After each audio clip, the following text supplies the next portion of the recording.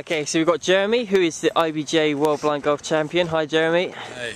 And we got his dad, Caddy, and teammate, Leo. Hi. Caddy, coach and guide. That's right.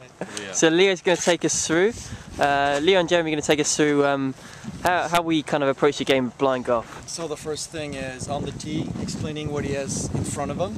So it could be like, you know, bunker on the left, water on the right, and I show him, you know, left fairway to right fairway it is.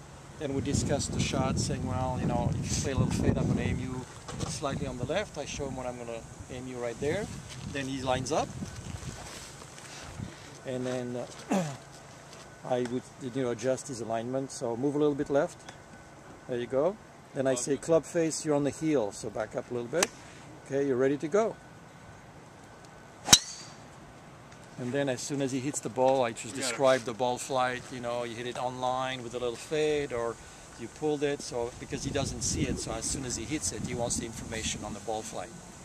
Okay, Jeremy, let's see another one. Yeah, we gotta do that from the top. That was a horrible shot.